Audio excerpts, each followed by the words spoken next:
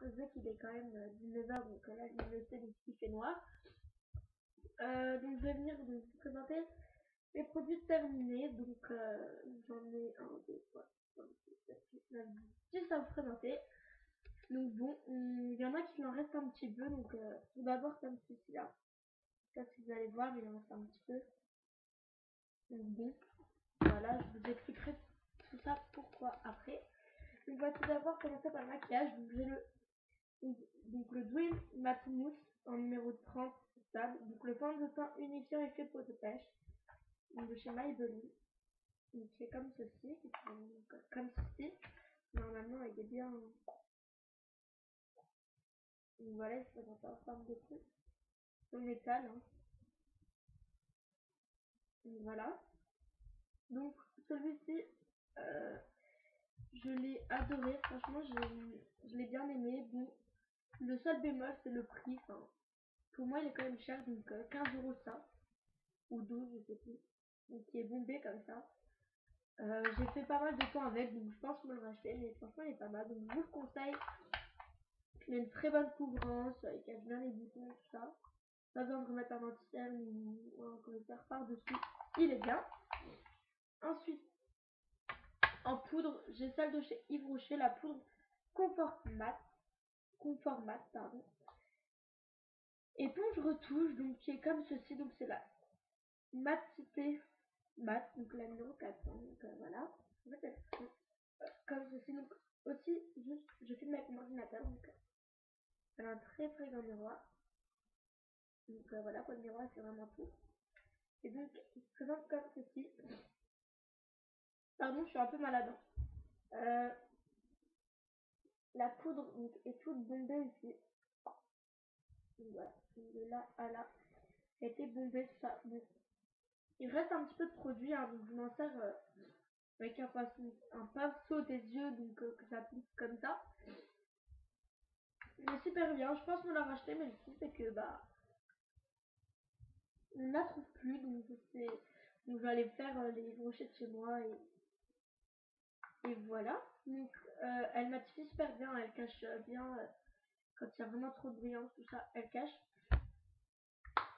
Donc voilà, je pense que je vais la rechercher, puis bah, si je la trouve pas, j'en trouverai une autre qui aura l'équivalent de ça. Ensuite, un mascara. Tout d'abord aussi, je suis en train de préciser, il y a des produits que j'avais mis à la poubelle, mais que j'ai racheté entre temps, donc j'ai pris les produits que j'ai achetés. Donc, celui de chez Yves Rocher, le mascara volume déployé, donc celui-ci, il est neuf, hein. L'autre, je l'avais gardé dans mon sac, mais là, ça bref. Donc voilà, il se présente comme ceci, mais je pense que... Donc voilà, donc je rachète ou pas, je rachète. Bah la preuve, je l'ai déjà racheté. C'est un mascara qui mais vraiment comme si on avait des fossiles, c'est vraiment il est super bien. Donc pour ceux qui ont des petits cils ou voilà, je vous conseille totalement celui-ci. Donc voilà. Ah oui, donc 18 € ou ouais, 18 € je crois. Je suis pas sûre. Bref, c'est entre 15 et 18 €. Hein. Des fois il est en promo. Moi je l'ai acheté en promo. Bref. Ensuite, je sais pas si ça vous intéresse, mais dentifrice. Ah. Moi j'ai le signal White Now High School Mini, donc voilà. Comme ceci, ouais. Un dentifrice qui est bleu. Qui blanchit les dents. Voilà quoi. Pas trop. Franchement, je vais vous dire pas trop. Celui-ci, je l'avais déjà racheté. Donc, celui-ci, c'est mon deuxième tube. Je l'ai terminé. Franchement, il a fait une semaine. Mais après, plus rien. Franchement, plus rien. Mes dents redevenaient comme avant. Pardon. Revenaient comme avant, sales, etc. etc. Donc, je rachète ou pas. Non, je ne rachète plus. Parce que, vous allez voir. Maintenant, j'ai le teraxyl pro-elecrtic. Ah oui, qui coûte dans les environs de 2 €. J'oublie de mettre les prix, mais je vous mettrai tout en barre d'infos. Ensuite, j'ai le teraxyl pro-electricque, donc dentifrice spécifique pour brosse à dents électrique. Blancheur intense. Donc voilà. Juste si celui-ci vous intéresse, prenez vraiment le blancheur intense, hein, parce qu'il y en a plusieurs et voilà. Franchement, moi j'ai pas de brosse à dents électrique et fait le même effet, mais je vais m'en acheter une électrique pour voir. Et donc le tube, ce qui est marrant, c'est que c'est pas un tube comme les dentifrices basiques, c'est comme ça. En fait, c'est un truc rond, je sais pas si vous allez voir. Bah, celui-ci, elle a ça. Donc en fait, il s'enroule, je l'avais déjà racheté, hein, je pense. Donc il s'enroule en fait sur notre brosse à dents et je trouve ça bien parce qu'on appuie une fois et on en a assez.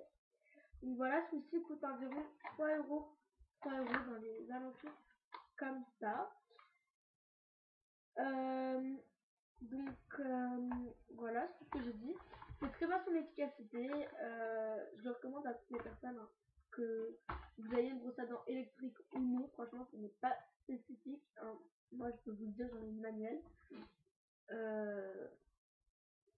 Franchement, c'est très bien son effet. En tout cas, celui-ci a fait plus effet que celui-ci. Dans celui-ci, on en parle, etc. Donc, je pense que donc, dans celui-ci, je vais tester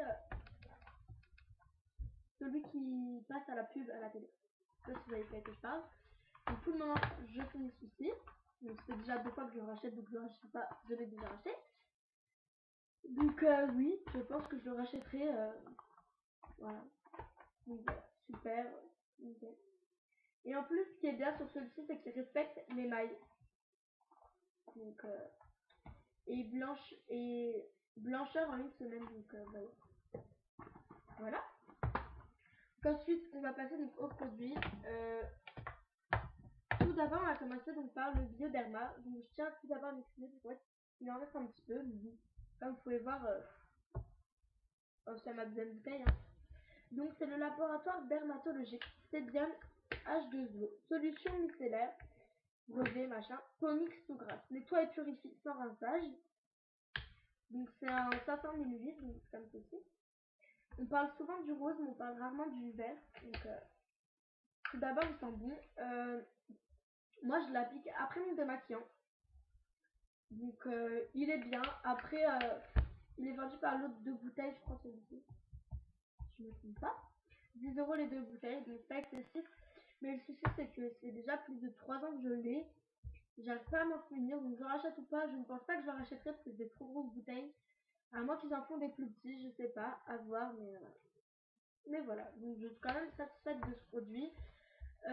Juste pour les boutons, donc pour les peaux qui ont tendance acnéique, pardon, je vous conseille mais à appliquer vraiment le soir parce qu'en fait si vous préférez, donc le soir ça va faire ressortir un petit peu vos boutons, mais le lendemain ils sont plus là en fait.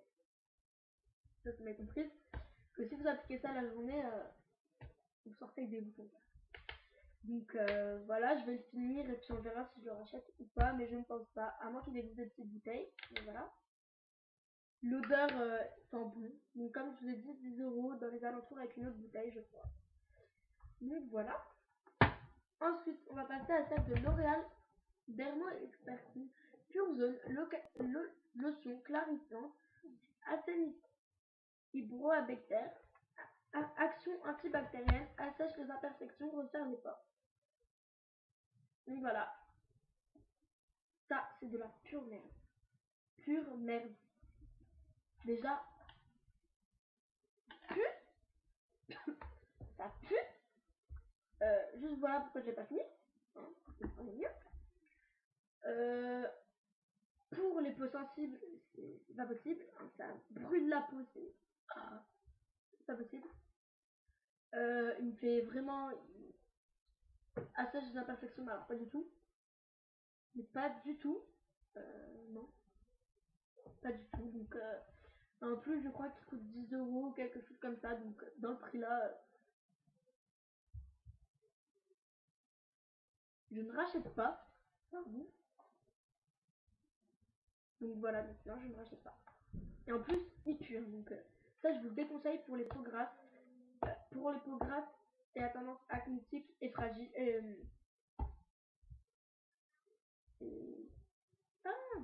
J'ai perdu toi.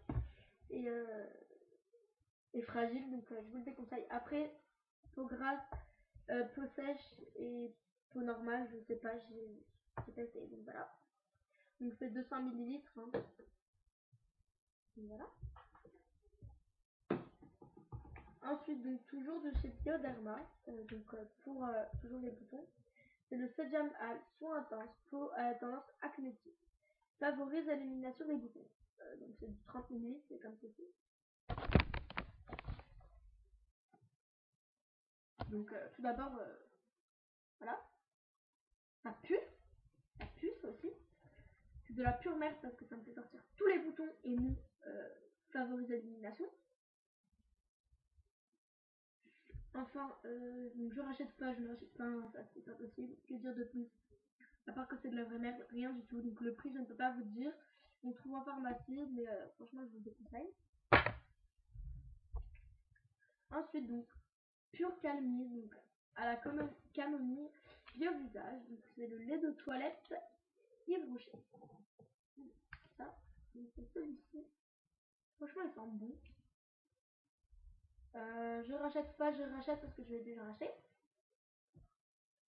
Tout d'abord, c'est du lait pour nettoyer le visage, pour démaquiller, etc. Donc celui-ci est très bien pour les waterproof comme pour les normales, donc comme pour du maquillage normal ou comme du waterproof, il démaquille très bien, il laisse aucune résidus, donc en plus donc avec 200 ml je peux vous dire que le prix est rentable, donc je crois que c'est 10 € tout ça, mais on en a quand même pour des mois. Donc je rachète pas, donc comme je vous ai dit j'ai déjà racheté. Donc pour visage fragile ou peau grasse, peau à boutons donc, comme moi, je vous le conseille. Bref, je vous le conseille, donc voilà. Donc juste pour vous dire que je vous le conseille, hein, vous pouvez le trouver à Yves Rocher. Donc, alors ensuite donc c'est le petit marseillais hydratant format 400 ml. Donc c'est la peau très sèche, clarité amande douce à l'huile d'argan. Comme ceci. Donc qu'est-ce que vous dire, que c'est un lait hydratant, un peu hydrater la peau, donc c'est très bien son métier, il sent bon. Donc très bien sur un plat comme ça, c'est pas extrêmement bon. C'est très bien son métier, la sèche, il hydrate bien. Donc après le rasage ou l'épilage, je ne sais pas, mais c'est ça, et franchement nickel. Celui-ci je l'avais acheté donc en promo, je ne sais plus. Ça fait longtemps parce que la bouteille est très longue et j'ai vraiment du mal à la terminer. Et encore, il me reste encore un petit peu. Hein. Donc je rachète ou pas, je rachète mon tout petit format. Très bien. Donc voilà, donc c'est tout les filles. Donc j'espère que cette petite vidéo vous aura plu. Je fais de très gros bisous et je vous dis à une prochaine fois dans une prochaine vidéo.